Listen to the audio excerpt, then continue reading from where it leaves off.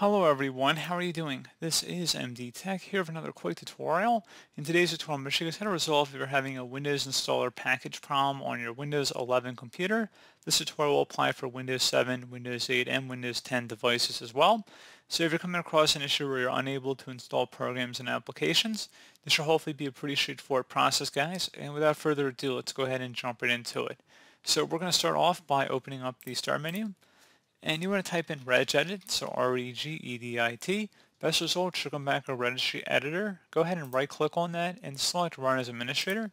If you receive a user account control prompt, go ahead and select yes. And before you proceed in the registry, I would suggest you create a backup of it. So if anything were to go wrong, you could easily restore it back. In order to create the backup, it's very simple. All you have to do is select file and then export. File name, I recommend naming it the date in which you're making the backup. Set export range to all and save it to a convenient and easily accessible location on your computer. And if you need to import it back in, all you would do is select file and then import and then navigate to the file location. So again, pretty straightforward. And now we're ready to begin. So we're going to start by double clicking on the HKey class's root folder. Do the same thing now for the msi.package folder. You may just want to click on one of these random folders in here and just start typing it in. So msi, just stop after you type msi dot, and then because it's an uppercase P for package. So just type msi dot and then it should take you right to the folder. Again, this is while you're left clicking on one of the folders in this list here.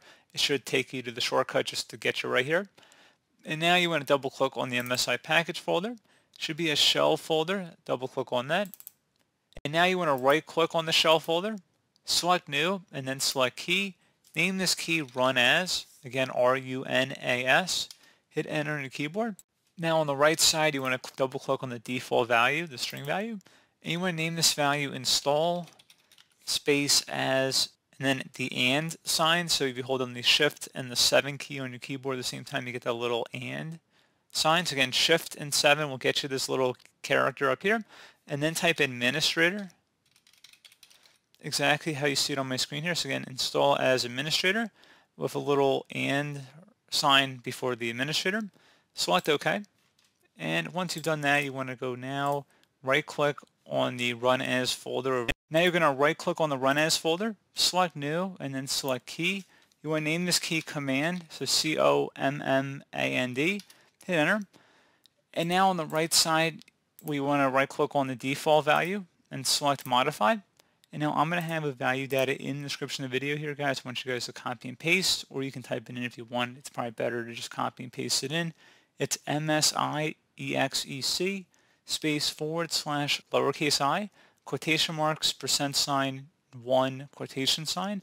Select OK. And once you know what that, you can close out of here. And I would suggest you guys restart your system in order for this to take effect. Let's go ahead and close out of here and restart our device.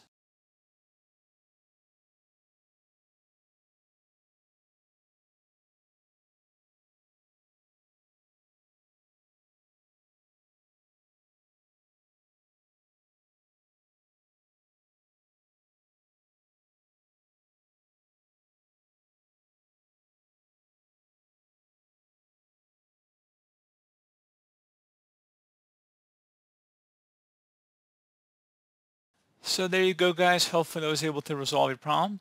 And as always, thank you for watching this brief tutorial. I was able to help you out, and I do look forward to catching you all in the next tutorial. Goodbye.